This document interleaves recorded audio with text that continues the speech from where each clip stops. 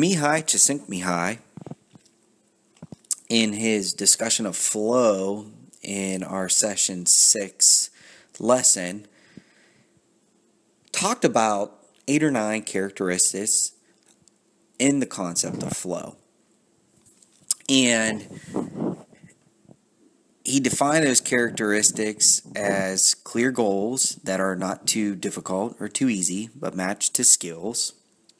He talked about immediate feedback and knowing what you are doing.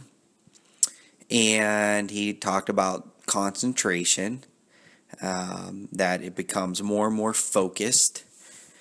And he talked about the challenges and what kinds of challenges that you can take on to experience flow.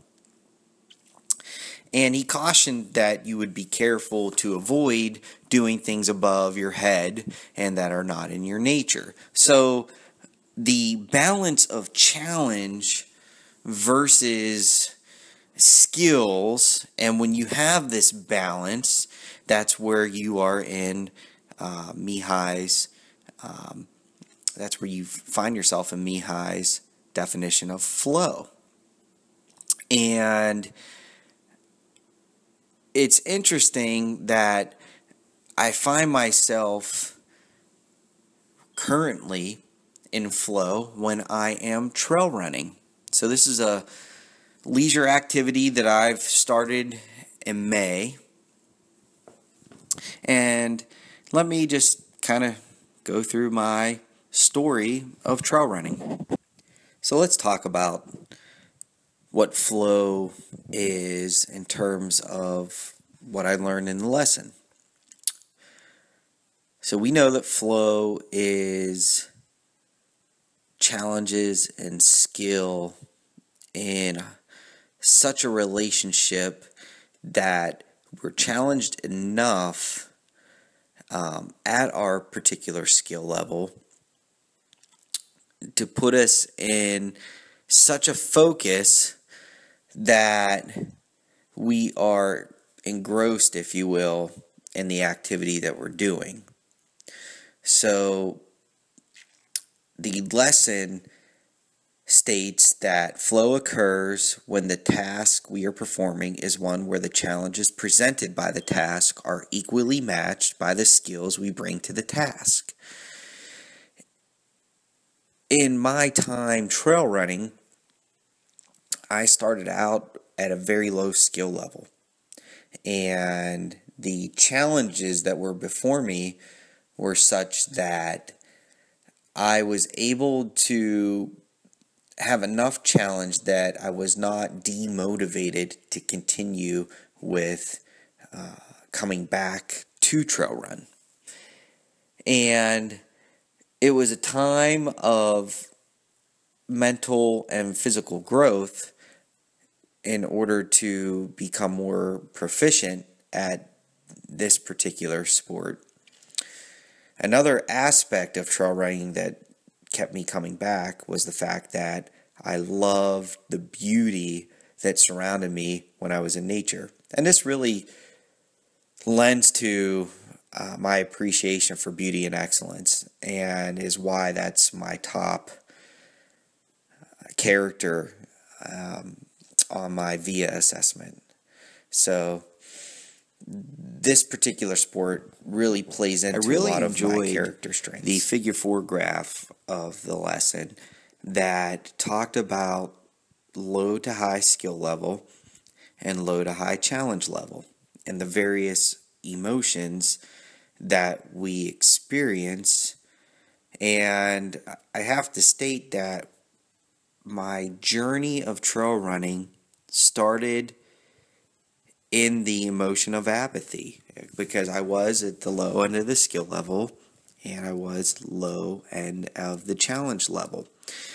I certainly wasn't bored, and I certainly wasn't relaxed because my skill level was so low.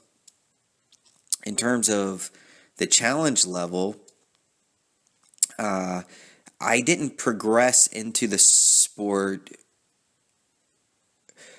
quick because I did not want to have anxiety or worry about the challenges that were before me. So I tried to match a challenge to my skill set that was enough that I had, I guess, the arousal feeling. So ultimately, the challenges increased. However, my skill set also did. I never experienced the boredom because it was always a match of the skill set to the appropriate challenge that pushed me. So I guess I had a number of stretch goals for myself in order that I continued to stay motivated. The VIA Institute defines appreciation of beauty and excellence as noticing and appreciation beauty, excellence, and or skilled performance in various domains of life, from nature to art to mathematics to science to everyday experiences. That is my top character strength. The demonstration of this through trail running has been my ability to back off of the internal competition element of it or the external competition element of the sport, to stop and take pictures, to speak with people. My second character strength is love, and I value close relationships. So as I'm trail running, I will talk to people, I will engage in people, I will learn about their story. And it is so fulfilling for me to be able to do that and to build new relationships, but also further. So, in the book Flourish that we're reading on page 72, Dr. Seligman talks about gratitude and active, constructive responding, making opportunities for flow. And I would have to say that I am very grateful for the individuals who supported me back in May, who believed in me. When I set a goal out to do a 27-mile trail race that had 6,000 feet of elevation change, I definitely needed the support of the folks who surrounded me. Their constructive feedback, their appreciation of me and my appreciation of them all set the tone for putting me in the place of flow. And I was able to achieve my goal and set future goals. So this place of flow and the challenges for this particular recreation is going to continue, and I definitely found a love. Well, thank you for letting me share my photographs of the Boulder Beast race.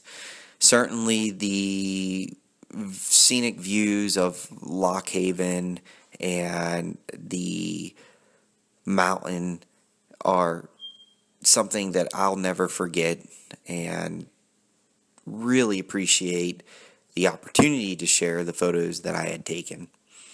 Moreover, I wanted to express my gratitude for this particular learning exercise and incorporating the concept of flow, character strengths, engagement, and the benefits of having people speak into your life in order to create opportunities for you to be at your best.